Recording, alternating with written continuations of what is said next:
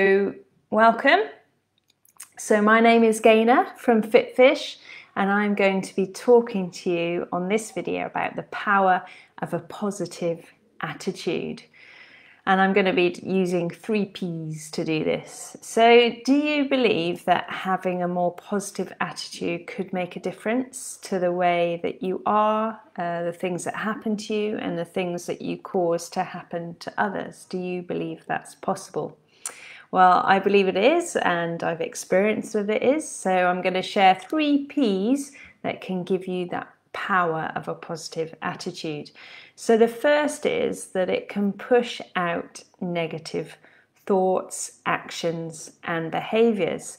So by dwelling and chewing on, sometimes literally, more positive things, you are naturally going to push out more negative things and things that aren't as good for you. So some more unhealthy thoughts or habits or behaviors, there's going to be less room for them in your life. So this could be something like putting more vegetables on your plate, and there literally then won't be as much room for some of the other things that perhaps aren't as beneficial for you. Or it could be drinking more water and letting water replace a couple of your drinks each day, so that actually you drinking more water, which pushes other things out. Hello, welcome, good to see you.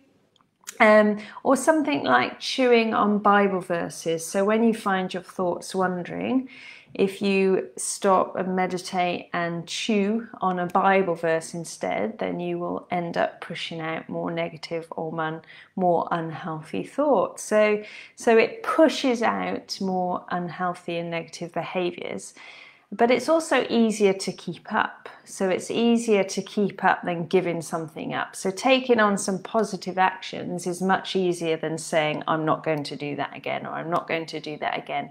It's naturally just more manageable, more rewarding and easier. And then it can be more you and just be your lifestyle. So that's the first one. It pushes out more negative and unhealthy behaviors. The second one is it pulls positives towards you.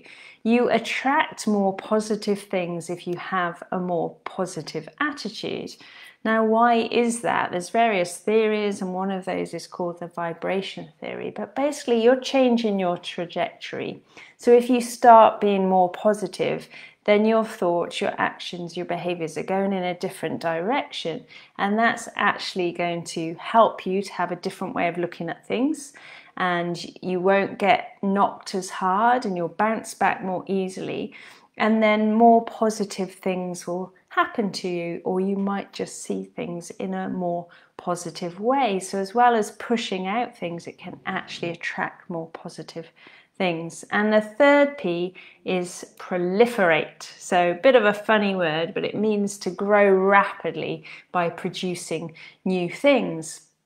And you might, in your life, have some ceilings. So they might be glass ceilings, they might be invisible, but somehow you just can't get beyond them, or you might not.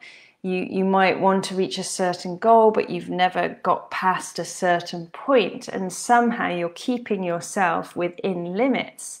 And it might be that actually you need to remove some of your perfectionism or your fears of failure that hold you back and stop you from moving forward. So if you're more positive and have a more positive attitude and believe that you can achieve something, then it's much more likely that you will succeed and push those glass ceilings and achieve new things that you haven't achieved before.